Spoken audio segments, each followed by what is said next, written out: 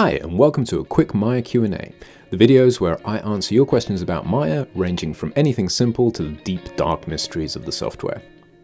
Dosh Doctor asks, what's the process of duplicating a fully rigged character? For example, making 2 or 3 Kaylas from the video riding the skateboards. The way that I would recommend opening any number of character rigs in Maya is by starting out with a new Maya scene and creating a reference by going into File, Create Reference.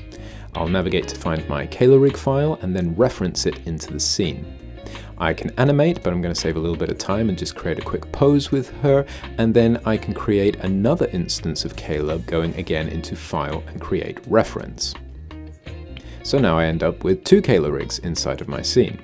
Here I can change the settings of Kayla to increase her age and give her another pose, and you can go crazy adding as many more references as you want into your scene.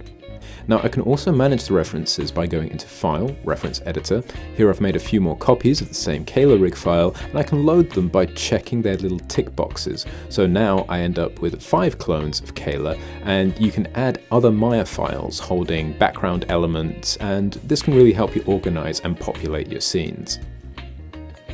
Add more references by pushing this button, and if you want to remove any, you can push this little button with the minus sign. Now I'll just give you one reason to why you should also work with references and a little guide of what's happening under the hood. We have the rig file, which is its own thing, and we're using another Maya scene file almost like a container. By using references, we're calling instances of that rig into this scene file.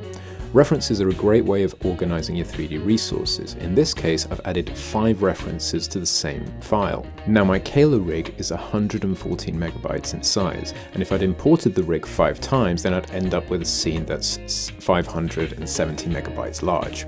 However, since I'm using reference instead, the final scene file is only 437 kilobits large, and yes, that is kilobits with a K.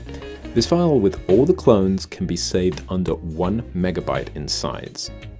And this is because the scene file only contains the changes that I made to the poses for Kayla and some lights. All the rest of the 3D data is still coming from the rig file.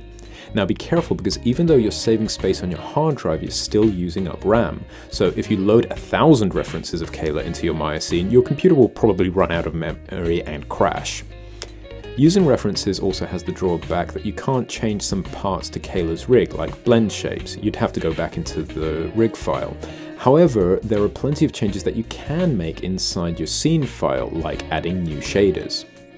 Lastly also, if you have a computer that's like mine, which is clearly showing its age, and you want to improve the performance of your 3D scenes while animating, you can untick the references that you're not working with to unload them from the scene, and you can take out the background environment and any other characters that you're not using, and just focus on animating 1 or 2 characters at a time, and this will really give a great boost of performance to your system. I hope that was useful, and if you want to ask a question for next week, then you can feel free to drop me a line in the comments section below, or you can also find me in the community tab as well. Also, all the usual YouTube jazz. If you found the video helpful, then give us a thumbs up. You can subscribe to the channel, and you can also hit the bell button to receive notifications of when I'm releasing my latest videos. Thank you for watching, keep those questions coming, and as always, keep learning, stay strong, and I'll catch you in the next video. Bye bye.